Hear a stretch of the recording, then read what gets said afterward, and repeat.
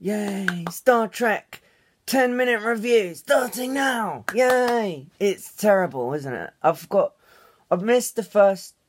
I mean, I haven't missed, I've watched them, but I haven't kind of been doing any reviews and stuff on the Star Trek because it's just started. And, the 5th episode was that episode where it's like, now we're getting into the series, now we're getting into the show, all the characters are established, love them or hate them, and but they're there now, and we know who they are, and this is the first storyline, like the kind of first standalone episode in the show, and it was really good. You had the conflict with the Tartaroid. You know, you had the really bad captaining of the second officer. See, as I was watching it, I was just comparing it in my head to the old Star Treks and thinking, and everyone's really excited that they dropped an F-bomb in Star Trek, and I'm like, just going back, imagining what it would be like, imagining Captain Kirk going, "Fuck yeah!" or like Commander Riker going, "This is so fucking cool," you know. But like, it's current year, and fucking everything is gonna be like so cool now and edgy, and it's edgy Star Trek, and it's just fucking shit, but it's good at the same time because it's just got some good points. And it had that Max, whatever, the guy, the peddler from the original series, whatever his name is. "You'll regret ever messing with me, Captain." So that was cool. Nice little Easter eggs, I think they're called. Pardon me. Anyway,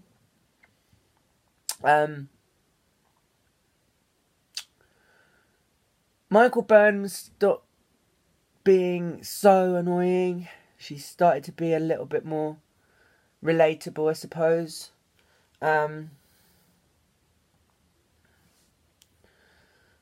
Oh, I should do some work on iDubbbz while I'm here as well.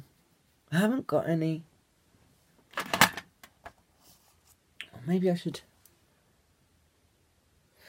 do something else. Oh, there's a skin colour. Here we go. So, yeah. What else? Yeah, I mean, the Tartaroid got returned to space and flew away. And I just kind of missed the original series. I know that this is set... this series would have been so cool, yeah? This is how I would have blue-skied this series if I'd have made it. It's just simply changed one or two bits. Set it in the future. Use the Klingon past, right? Because there was the episode of the original series where they went... the TNG, where they went back in time and they met Klingons from the original series, and Worf was like, "We don't like to talk about what happened." And then there's the series in the TNG when Worf reverts back to an earlier state, more primitive state of Klingon biology.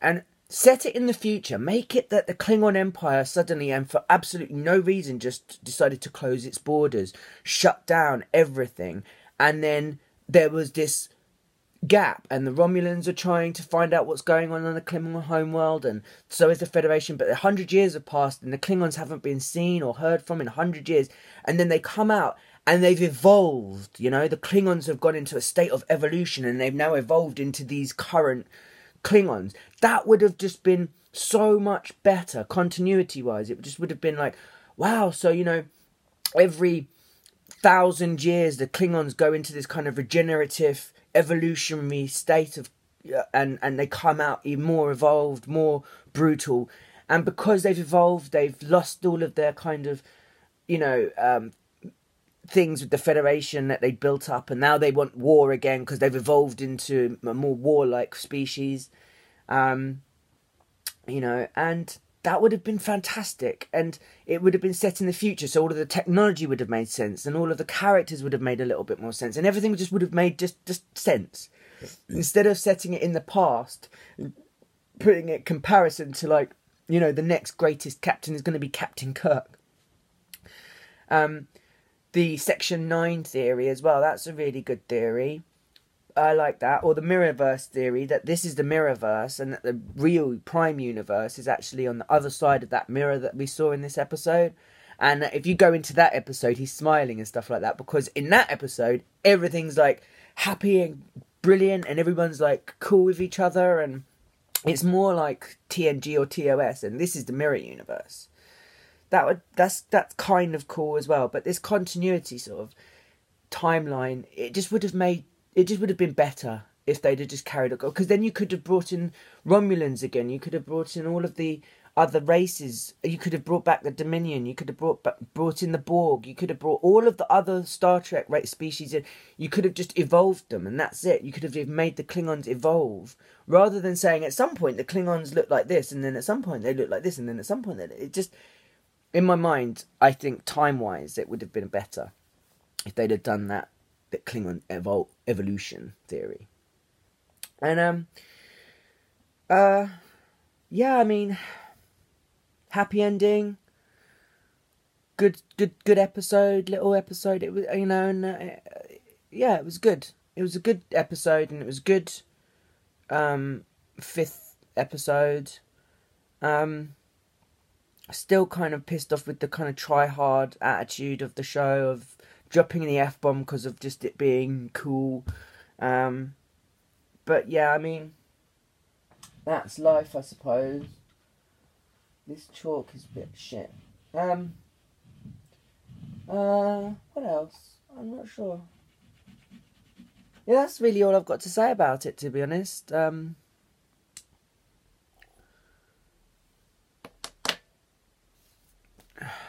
I hope that it carries on going like this. It'd be nice. It would be very nice to have a bit more standalone character development.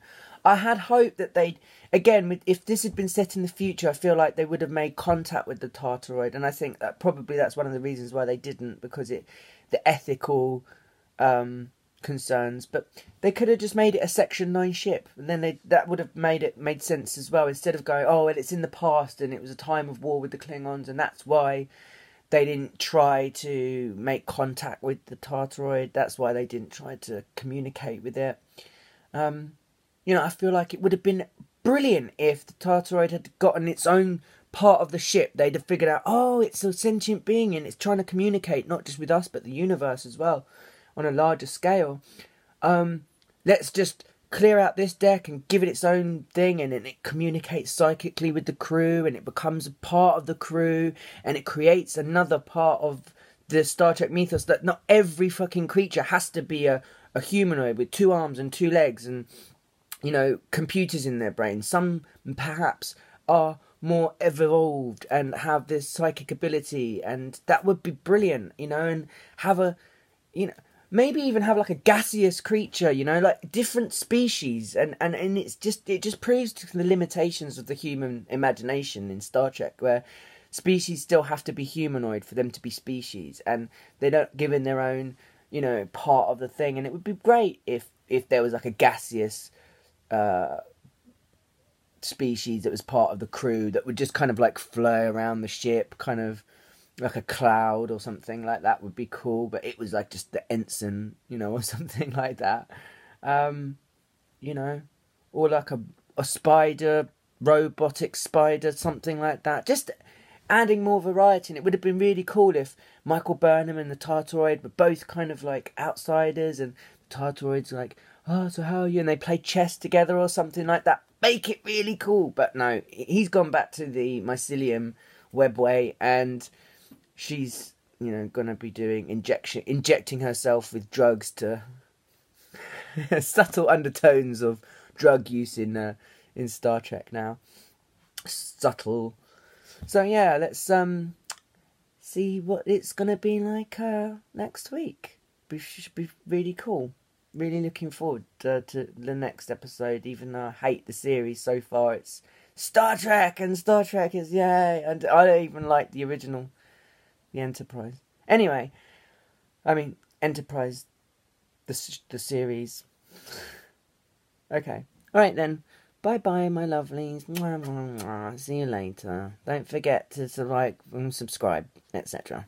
Bye.